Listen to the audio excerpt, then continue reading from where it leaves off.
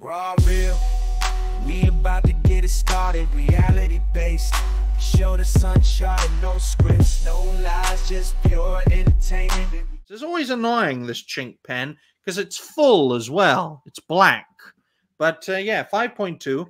Smash JT cancelled by Nick Calandra via Wix website suppression. I don't know if this is in my bookmarks or not on Twix, but I might as well check. But for those who are unaware, Smash JT had a website, smashjt.com, where he created Kotaku Detected, inspired by Kabrutus's DEI Detected and Sweet Baby Inc. Detected. So I'm just going to check my bookmarks here. Yes, here it is. I'm going to share my screen now so you can all get an update on the situation. All right, here are the bookmarks. To quote Smash JT, smashjt.com, and the years of work writing articles for it has been taken down by this psycho and his followers, Nick Calandra, that is, also known to me as the Calandra cunt. Continuing, quote, all of the work, gameplay, YouTube videos, industry discussion, gone.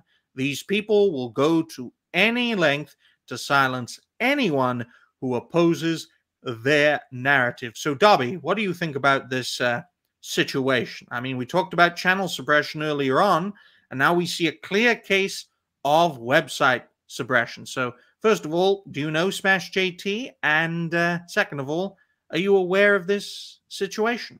I don't know Smash JT personally, but I do know the situation, and I know how everything played out. Once again, we're seeing the people being silenced who come up with legit cool ideas that help us to recognize different types of content, or in this case, actually help us.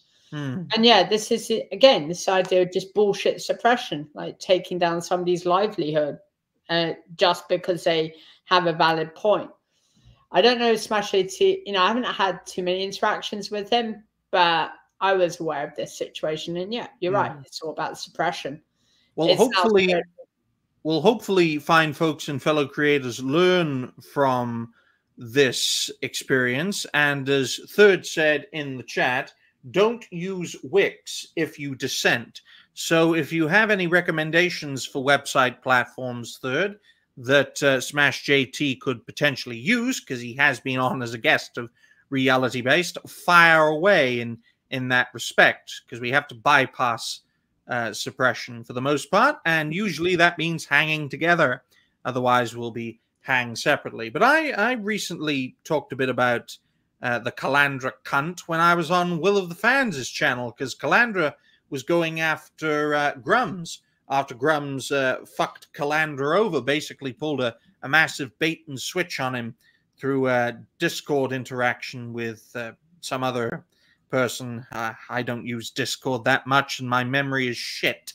But yeah, the point is, Calandra is bad news. Yeah. This situation with Smash JT is proof of that. Likewise, with his hostile interactions with Grums. And I got to tell you, folks, Smash JT is a established content creator. He's been there and done it for many years. This whole situation surrounding Kotaku has given him a bit of a boost, but he essentially wants to make pop culture great again. He wants to make video games journalism great again. His website was a great hub for that effort, and hopefully he can get it back. But if he can't get it back, instead of, in my view, this is what I would do because I'm a lazy bastard, instead of building something new from scratch, I am sure the Fandom Pulse would recruit him as an article writer. I'm sure that Park Place would take him on as well. Absolutely. Very sharp. Because he's got a very valid voice, and he has an established group of people behind him. But once again, we see all this DEI bullshit, which is now affecting nearly everyone. And I got to tell you, folks, people like Smash JT and people like Golden Age Geek, who I interact with every week on WhoTF Live, and people like Words of Paradise, they're moderates. They're not in a sense, extremists like me. I mean, it's literally in the name of this fucking show. I want to create a cultural desert because that's the only way you'll make pop culture great again. Because I say this all the time, but I'm going to say it again. Highlight the problem, find the solution, be the change you want to see. 3 steps to victory. Now, being the change... It is. But being the change you want to see, there are 2 different strategies. Reform or revolt.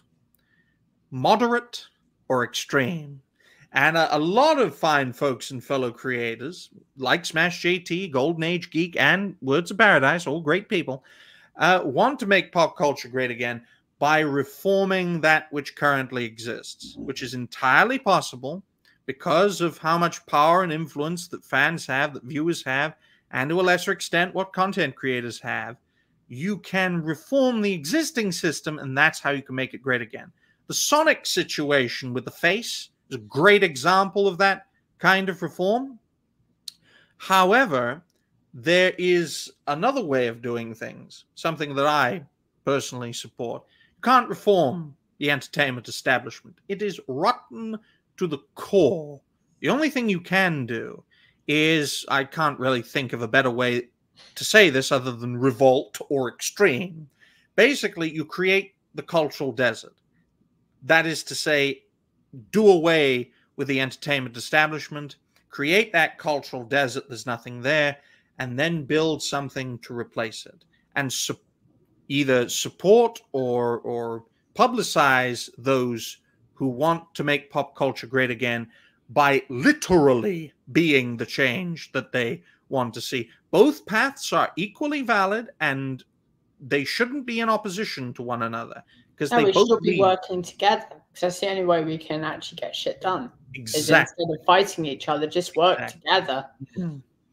Well, to respond to what CLS is saying, I'd rather be on Twitch than Discord. I hate sowing Discord on Discord. And it's called Twix. There we go. Twix. Twix Twitter reminds me of that British candy. Sorry, British chocolate.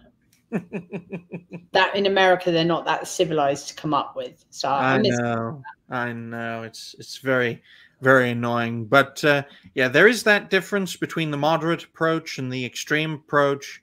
And the moderate approach is more like we have to be better than them, whereas the extreme approach is like, fuck them. If they want to use nukes against us, we'll use nukes against them. They want to use chemical weapons against us, we use chemical weapons against them. That kind of mindset. So you've got at least 2 different perspectives on that third step, which I think creates the hostile creative factions. You've got a lot of people who want to reform the existing institutions, and you've got a lot of people who want to burn it down, whether it's through one-man band campaigns or with massive creator-based corporations. Even in that respect, there are arguments. The Rippaverse debate is a great example of that. But we all have the same objective. Yeah. We all have the same ends. We just have different means of fulfilling those ends, so to speak. And our opposition, like the Calandra cunt, like Mercanti, like the likes of Khalif Sugar Bear Adams and that roided fucker who always goes back and forth with Hypno. I don't know what the fuck his name is. Looks like a Vosh clone. But they are willing to do whatever it takes, up to including doing you in, because that's what doxing and swatting is a target of, to encourage people to do you in. And if they're willing to do that to you, folks, it's self-defense, mutually assured destruction in that respect. Of course, the epic verse is another great example of being the change you want to see from a film and television perspective. Thank you for that, Wild. Very, very grateful for that. And I have to say that in regards to the situation with Smash JT getting websites suppressed, in my view, rather than build from scratch, get recruited by an existing force. That will give you the time necessary to create the articles, to have a video platform. Then that'll give you the time to build back better, for lack of a bit. I hate that fucking term so much. To build back better and make something better. Cass, great to see you, Cass. I hope you're doing well. Wave like Cass. It's a very European thing to do. That's why I don't salute like this. I salute like this. For obvious reasons. You know, every time Saturday Night Hypnosis goes live, everyone thinks I'm waving. I'm not. Saluting. There we go. But, yeah. Do you know who Nick Calandra is? Oh. What can you tell me about him? Because the first time I heard of him, I didn't have any idea who this guy was. I'm going to say this in the nicest, most gentle, most kind, most diplomatic way. He's a fucking dickhead. May I ask why? I think because when I had my old channel and I had a comment that was most definitely from him. And I can't remember what he said, but I've hated him ever since. Mm-hmm. And if I ever find that comment again, I will paste it over to you. But let's just say it was not nice. Oh my. If they're willing to go after little fish and little ponds, because let's be real, I'm a friendly little fish. Unless you piss me off.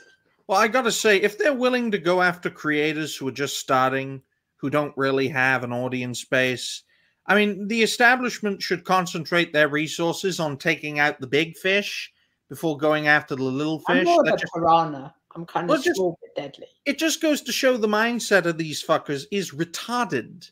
If you want to do in a movement, you take out its head. You don't take out the tail. Yeah. My goodness. But, yeah. Best of luck to Smash JT. Hopefully he gets his website back. But if not, hang together. I'm sure there are plenty of people who are willing to platform him on their websites. I mean, John De La Roz with the Fandom Pulse, John F. Trent with That Park Place. I don't know about Bounding into Comics because they recently had a hostile takeover. That's why I talked about how John F. Trent got kicked out of his own company. No one talks about that though. Don't know why. Only I seem to bring it up. But yeah, could take a role in Bounding. You never know. Hopefully he's not kicked out once he enters. Yeah, they make me bring the fire.